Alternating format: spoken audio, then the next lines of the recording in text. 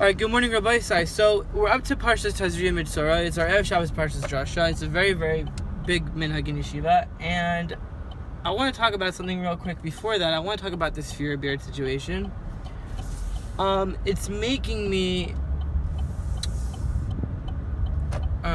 what's the word? Not crazy. Suicidal. So, I have a whole new level of appreciation for people, not for people who are Lubavitch or who are forced to do it, but for people who voluntarily grow out their beards, because there's literally nothing more uncomfortable in the world than having hair growing out of your face. So now that that's off my chest, well, off of my face, well, it's still on my face, but now that we got that out the way, we could talk about the Parshas. So Parshas Tazria-Metzorah. So what's it about? So it's about Tzaras, right? So Tzaras is a huge problem amongst Klal Yisrael, because Tzaras mostly comes from Lashon Hara, and what do you know? That's pretty much all Jews do now. But apparently, even back then, in the days of Beis Hamikdash, it was the Yetzer Hara, so you shouldn't feel so bad. It wasn't just the Yetzer Hara now for mommy to be on the phone all day long hawking. It used to be something that even in the olden days they were doing, but they didn't do it on the phone. I don't know, but they maybe styrofoam cups, or they all went down to use their washboards by the river, and they got to chirping. So imagine if they had Tzaras nowadays, you'd all be completely effed, and we'd all be effed, so would I. So because of that, it's Baruch Hashem that we don't have Tzaras. We should really thank Hashem, and we should bench an extra gomel that we don't have Tzaras now.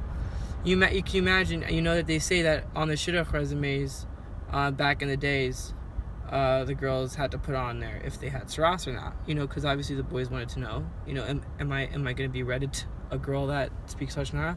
So can you imagine the busha that the girl was going, and her family was going through when they're filling it out on the resume, and they have to check off the box next to Tzaras. It was a very, very horrible, emotionally draining experience for the whole mishpacha, especially the younger siblings who spent the whole day cleaning up the tent. So because of that, you shouldn't do Lashon Hara. That should be enough. But L'maisa, people still were slipping, and they were doing it. And so how did it work? So what was the way that you found out if you were diagnosed even? So who'd you call? Like in those days, there wasn't, they had, it was sort of like in the West, where they had like the barber and the doctor and the dentist. So the Kohen Gadol was like that guy. The Kohen Gadol was like the Navi and the doctor and the probably the barber. And so he would go and he would tell you if you had Tzaras. So two things that are important here. One is never piss off a Kohen. Okay, let's say you got in a fight with a Kohen. I don't know, whatever it was. He parked in your spot, or you sat in your Makom Kavua, right? So now you guys got some beef, and you just don't like your mishpacha, that you don't go to the same places where you'll see them, and it's very awkward. Now Mashiach comes in, all of a sudden you have this poison ivy-ish type of stuff everywhere. And in those days, they didn't have pink calamine lotion in the doctor's office, in the nurse's room. You had to, what did you smear? You had to go to Kohen Gadol, and he would handle it. So they call Kohen Gadol, and now the guy that you're having beef with shows up at your house. So you can only assume that if he's got some game, that he's gonna go and he's gonna tell you have Tzaras even if you don't. I mean, that's what I would do. So you want to make sure not to piss off a Kohen, so that you don't get misdiagnosed, because once you have Tzaras, then then you have to go. I don't know how it works to get rid of it. There's like so many different ways to get rid of it, but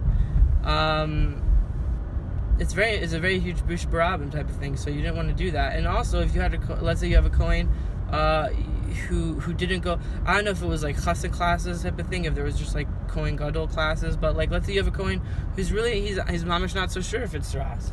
So that's why it's very important to pick the right Kohen, because if it was me, I would never tell you that I didn't know if it was Tzaras. I would look at it and I'd be like, it's got the red right around it, and you can see some swelling. And are you dizzy? Yep, that's Tzaras. Like, that's exactly how I would do it. So you don't want to have that type of Kohen come to your house.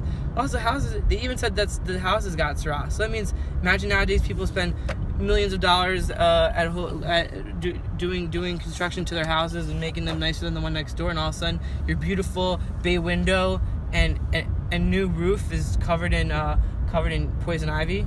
right? Or leprosy, whatever you call it. So that's a huge busha also. So for all these reasons, stop saying Lashon Hara. Everyone's very, very, very worried about a lot of other things in Torah, but obviously Lashon Hara is the biggest deal because you actually get pimples from it. So that's the drasha, guys. Just be very careful. All right, shkayach. Have a good one. We're gonna pick up next week.